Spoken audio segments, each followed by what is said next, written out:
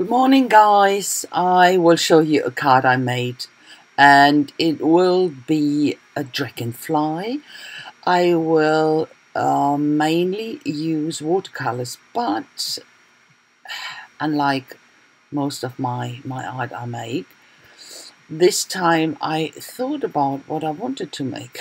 Very rarely I do.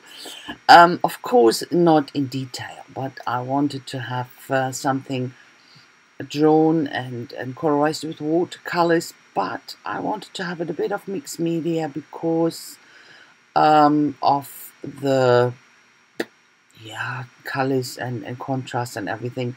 With watercolors, it can always sometimes a bit thin.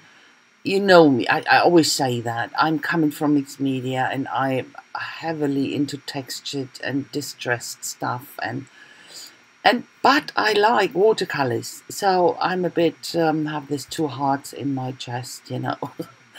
But drawing down this dragonfly, and of course very sketchy here, and with of course with a pencil, and then I go over with a black marker, erase everything, and then I go in with water, just wet the areas I want to have my watercolor paint on, let it soak in a bit, and then I'm working with a combination of greens, blues, and yellows, something like that. Something what please your eye, doesn't it? So this combination.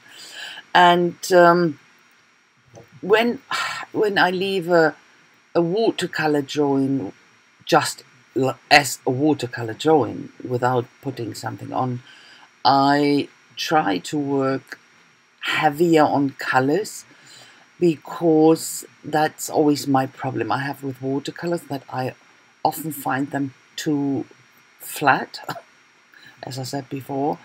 In this case, I knew I wanted to make a sort of a mixed media piece, and started without worrying or thinking about too much about my colors. I knew I would enhance them later anyway, so but just blending them out here with my brush and just having fun. So, hallo ihr Lieben, ich werde euch heute eine Karte zeigen, die ich mache, und zwar fange ich hier an mit Aquarellmalerei. Das war mir klar, ich wollte diese Libelle malen. Ich hatte mir was dabei gedacht, was ich ja meistens nicht mache. Meistens lege ich ja irgendwie los und komme irgendwo an. In diesem Fall war es aber, dass ich wusste, ich wollte was Aquarelliges machen. Also die Libelle auf jeden Fall wusste ich, aquarellig wusste ich, aber in Kombination mit Mixed Media. Weil mit Aquarell, das ist für mich manchmal so ein bisschen dünn und ja, ihr wisst, was ich meine. Ich komme halt vom Mixed Media und ich habe es gerne mit viel Textur und eben ein bisschen dreckig im Hintergrund und diese Rauheit. Und ja, deswegen habe ich das hier schön kombiniert. Und zwar habe ich erstmal die Libelle gemalt, ganz klar, mit Bleistift, dann mit dem Marker drüber, alles ausradiert, und habe dann die Flügel schön nass gemacht und dann mit Aquarell gearbeitet. So, für den Hintergrund habe ich jetzt auch Aquarellfarbe genommen, ganz klar, die schön ausgebreitet, tupfe die aber immer wieder ab. Weil es soll jetzt einfach nur mal so ein Anfang sein. Was ich jetzt noch ins feuchte Papier reinpacke, ist Gouache. Das ist ja so dieses Semi-Farbe, das ist ja so ein Mittelding zwischen permanent und nicht permanent, so ein Zwischending zwischen Aquarell und Acryl. Und ich arbeite damit sehr, sehr gerne, vor allen Dingen in Verbindung mit Aquarell funktioniert das sehr gut, weil es eben nicht komplett deckt. Je nachdem, du kannst natürlich dick anwenden, dann deckt das schon eher. Aber wenn man das so halbwegs dünn anwendet, dann nimmt das immer noch schön die Farbe vom Hintergrund auf. So, nachdem alles trocken ist, stempel ich hier. Und dann fange ich an mit Modellierpaste. Ich behalte die Modellierpaste in weiß, weil ich das nicht zu dominierend haben wollte.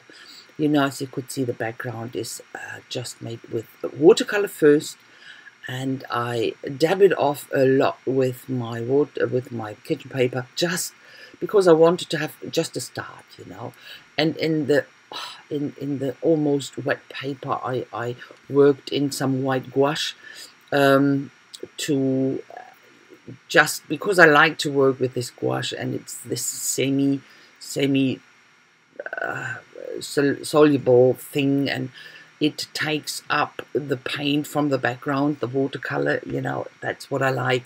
I really like to work with gouache and watercolor in combination, and then I started, after that was dry, with stamping with my go-to script stamp and some modeling paste through a stencil.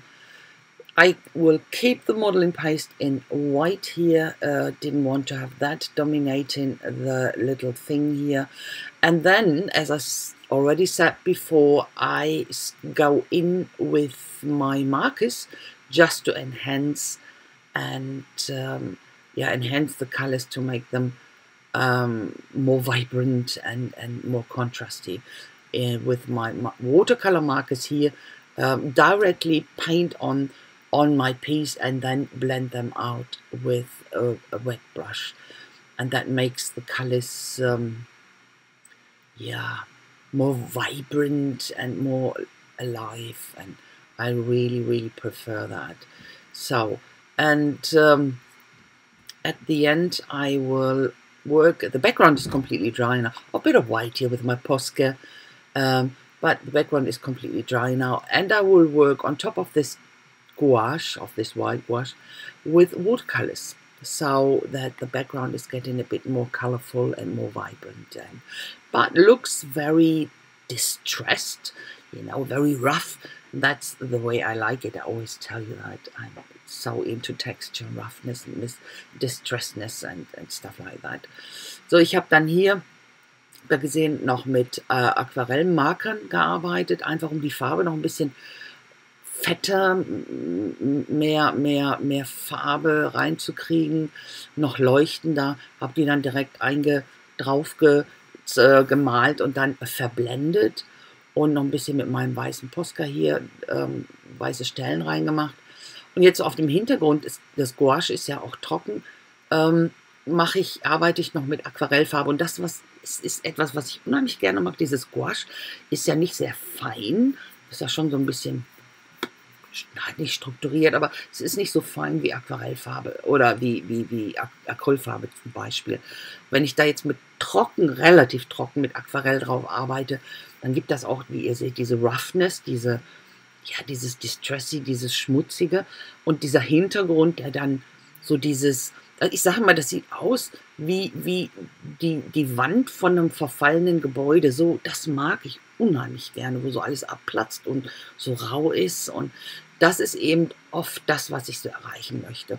In dem Fall auch hier, das funktioniert ganz gut, wenn du im Hintergrund dann so Gouache hast oder selbst mit Gesso, ein bisschen Gesso im Hintergrund, funktioniert das dann auch gut. Das gibt so diese Roughness, also diese Rauheit. Ein paar Wörter wollte ich hier haben, dann habe ich diese Chit-Chat-Dinger, diese Sticker genommen, die ich auch mal verbrauchen muss, und habe die sind ja selbstklebend, habe aber noch ein bisschen Kleber drauf gemacht, einfach um sicher zu gehen, dass das wirklich hält. You know, I needed some words here, made it into the card, as you could see, and used this chit-chat stickers, need to use them up.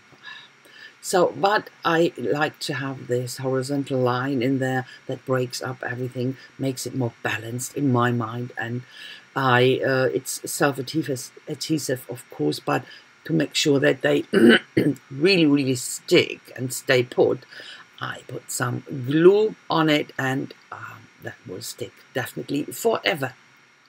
So, and that's basically it. Card is done, and I will show you the close-up, guys. Thanks so very much for watching. I hope you like it. If so, please leave me a thumbs up, and a comment will be so very much appreciated. Hope I will see you very soon again with my next project. Until then, I wish you a fantastic time. Please be careful, look after yourself, stay healthy, never forget to stay creative. Bye bye. Ihr Lieben, ich danke euch ganz herzlich fürs Schauen. Ich hoffe, es hat euch gefallen. Wenn dem so ist, lasst mir noch einen Daumen hoch da und einen Kommentar, würde ich mich riesig freuen. Ich hoffe, ich sehe euch ganz bald wieder mit meinem nächsten Projekt. Bis dahin wünsche ich euch alles Gute. Lasst es euch gut gehen. seid weiterhin vorsichtig, passt gut auf euch auf und bleibt gesund. Aber vergesst niemals, immer schön kreativ bleiben. Also bis dann, macht's gut. Tschüssi.